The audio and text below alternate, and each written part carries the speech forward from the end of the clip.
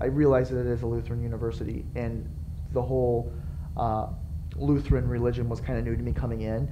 But it's one of those things where you kind of surround yourself with, and you learn a lot from it, regardless if you're in that type of religion or not. I grew up in the church, and through life circumstances that began to unfold in my own life, I kind of started to shut God out for a while. And it was at the end of my seventh grade year, going into eighth grade in middle school.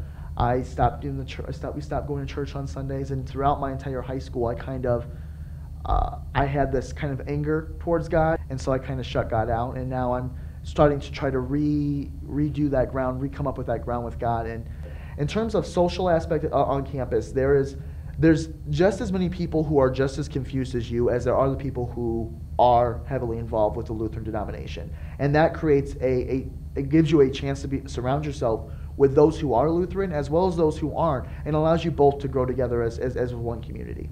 I remember in the beginning of the semester, of our second semester in the spring, and there was a couple of friends that I met through a class, and we had decided that we wanted to try the Celebrate, which is a campus religious type of celebration that they held on Wednesday nights. I think it's around 9 o'clock at night. They go in, there's a lot of worship you're allowed to do. I think there's some time for prayer. And we went there, and it was weird in terms of not being there before. Everybody was really doing their own thing. And as you walk in and you see these people in the traditions or the rituals that they were doing, you kind of feel like you're kind of invading, and you're kind of like an outsider. And in a sense, when you're not participating in what these people are, you kind of feel like you're the one that doesn't belong.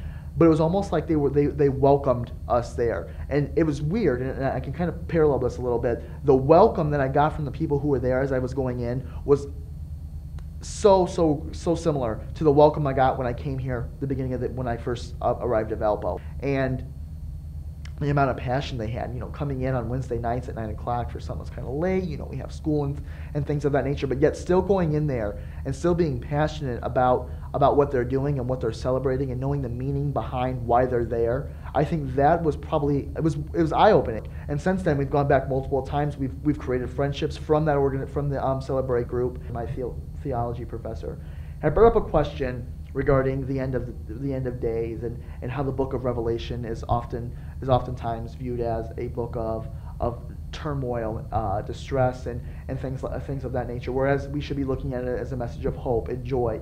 And I remember my professor asking me directly, have you ever thought about the end of time? And I remember just sitting there and said, and just blatantly, I said, no, I have not thought about the end of times.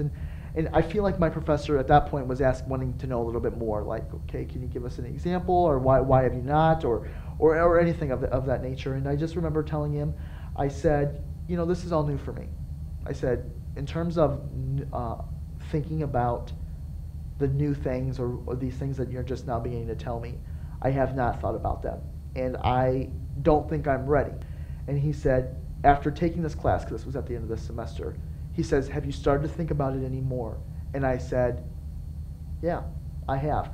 And the realization that came to me was all the experiences that led up throughout the first and second semester, in terms of the religious encounters that I had through Celebrate, through the theology class, through the fact that there are a lot of people on campus who are involved in their religion, I was able to finally come to terms with maybe, and just maybe, I'm starting to understand where people who are in the religious aspect are coming from.